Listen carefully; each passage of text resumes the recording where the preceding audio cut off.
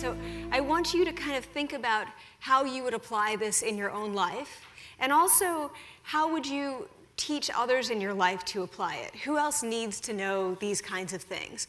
So first, think about what is your biggest challenge. And this would be a situation that you approach with a sense of fear and dread.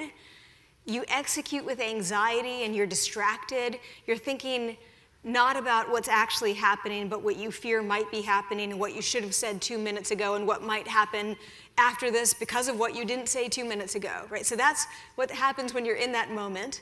And then you leave it with a sense of regret. So you're not present at any stage in this process, right? You're already borrowing trouble from the future before you've even gotten to the doorstep. You know, and then at the end, you want a do-over. You want to go back in and say, actually, I didn't get to show you who I am. And when I heard from so many people after the TED Talk, and really from any demographic that I heard from, and there was no demographic pattern to this, what I hear people talking about is not whether they got a job or not. It's how they felt when they left those challenges. It's, did they feel this sense of regret, like, if only I'd shown them who I am? Or do they leave feeling like, you know what, I did everything I could do and I can accept the outcome? And I realized that even though I started this work and this book to some extent focusing on outcomes, you know, how do you get the best outcome?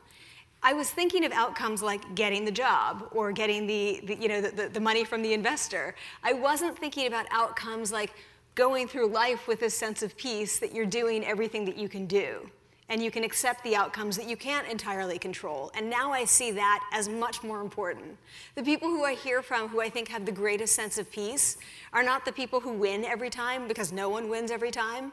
They're the people who leave knowing that they brought themselves and they were able to be there and engage and listen and be present.